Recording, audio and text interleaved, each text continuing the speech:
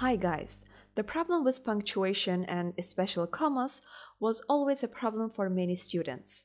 I have prepared a small tutorial that can help you to overcome this issue. And please do not forget to press subscribe button. I'd like to highlight the fact that making comma mistakes can affect your overall writing score. So let's discuss comma rules right now. First of all, let's define when we need to place commas. First, we need commas to separate independent or dependent clauses, in other words, to join 2, 3, or more sentences. Secondly, we need commas to separate items in a series or lists of words. They might be nouns, verbs, adjectives, phrases, clauses, and other words. Thirdly, we need them after transition signals. Pay attention. Thirdly, we need. Then we need commas to set off appositives. We need them for participle clauses as well. And we place comma to set off quotation. And there are several additional rules which we will discuss later. However, in this video we will mostly concentrate on basic rules. So let's start with sentences. A sentence in English must have a subject and a verb. As you know, there can be several sentences joined together. They can be both independent and dependent. Let's first talk about independent ones. Two clauses in English cannot be joined with a simple comma. They can be joined either by means of semicolon or a comma with conjunction. Actually, there are three types of conjunctions: coordinating, subordinating, and relative. Coordinating conjunctions join two independent clauses, while subordinating ones join one dependent and one independent clause, where one clause, independent one, subordinates the other, dependent clause. You can remember coordinating conjunctions. The rest are subordinating. Coordinating conjunctions are fanboys: for, and, nor, but, or, yet, so. The most common among them are and but. Let's look at these four sentences. Here we joined two independent clauses by means of and but. Collecting is one of the most varied human activities, and many psychologists find it fascinating. In the first sentence, we have subject and verb. Collecting is. In the second one, many psychologists find. Psychologist is subject, find is verb. Let's look at other sentences. They are also joined by means of but and. Some people buy items cheaply in order to make profit, but there can be a psychological element as well. This approach is the most appropriate one, but I prefer the most difficult way to do it. Every person comes to the program with his or her own experience, and this might help them.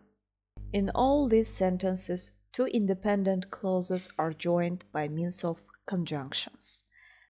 These are coordinating conjunctions with comma in front of them.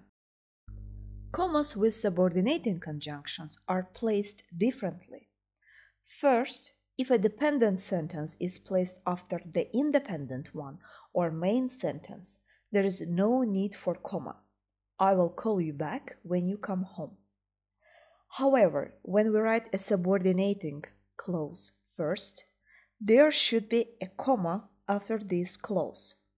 When you come home, comma, I will call you back.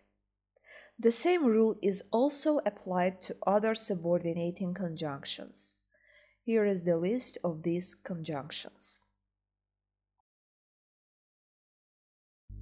Let's look at some more examples. People are likely to feel unhappy if their dreams do not come true. No comma. But if we write like this, if dreams do not come true, comma, people are likely to feel unhappy. The same in the next example. The data is incomplete because some operations are still continuing. Because some operations are still continuing, comma, the data is incomplete. Secondly, we need commas to separate items in a series or lists of words. For example, nouns, verbs, adjectives, phrases, clauses, and other words. Let's look at this example. Such action will improve pupils' performance at all levels, particularly in science, mathematics, and languages. Here we have three items: science, mathematics, and languages. So we should separate all of them with comma. Remember that we do not place comma if there are only two items in a list. Such action will improve pupils' performance at all levels, particularly in science and mathematics.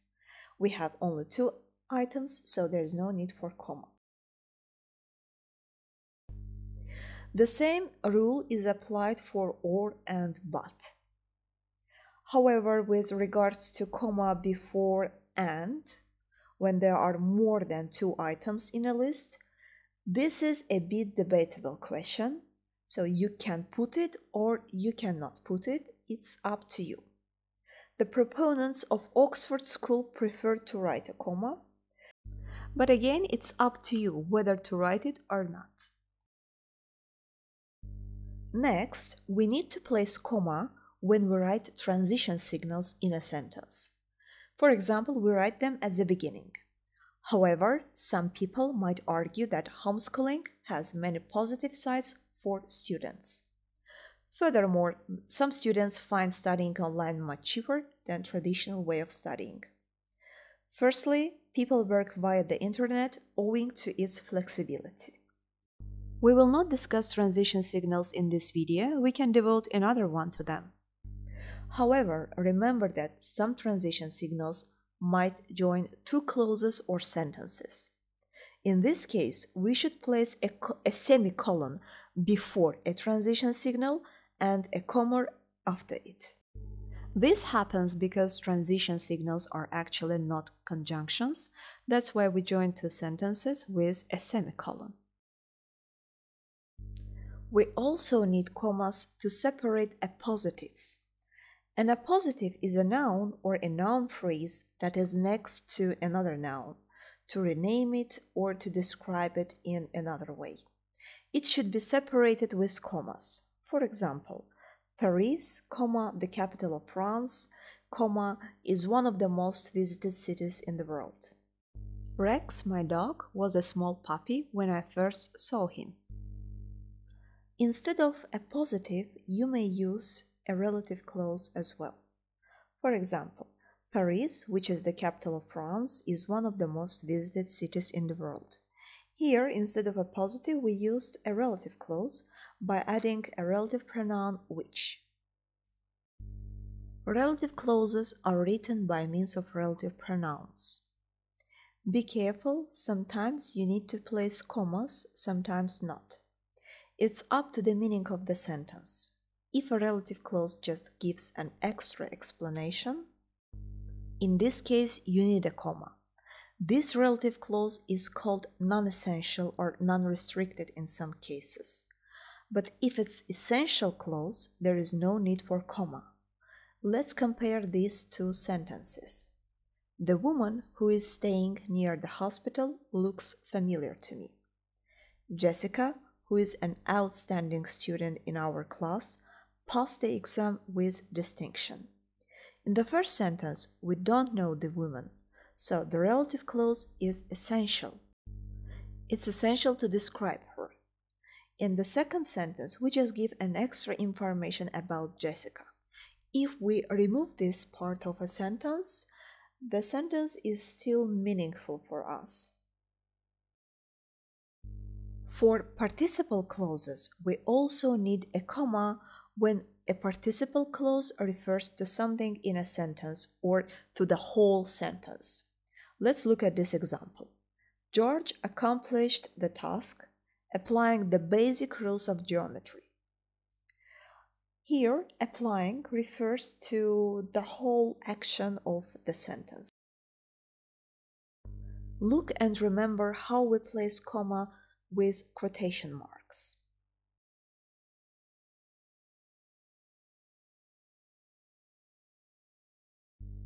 You should also place commas while using despite or in spite of.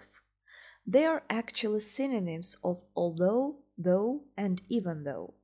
While although, though, and even though must join two sentences, after despite and in spite of, we can use a simple noun or gerund. Let's look at these examples. Although or even though John is a rich man, he doesn't like to spend much money. But if we use the same sentence with despite, we will say like this. Despite or in spite of his wealth, or in spite of being rich, John doesn't like to spend much money. We can write vice versa. John doesn't like to spend much money, despite or in spite of his wealth, or being rich. The same rule is applied for because of, due to, owing to. While their synonyms because, as, and since are used with a sentence, because of, due to, owing to are used with a noun or gerund. Jane helped us because she's a kind person. But because of her kindness, Jane helped us. We don't use any comma with that before or after it, whether it joins two sentences or it's used in a relative clause. Well, in this video I tried to introduce the most basic rules of punctuation, especially commas, to facilitate your writing section in IELTS. If you have additional questions, feel free to write them in comments, and please do not forget to subscribe to the channel.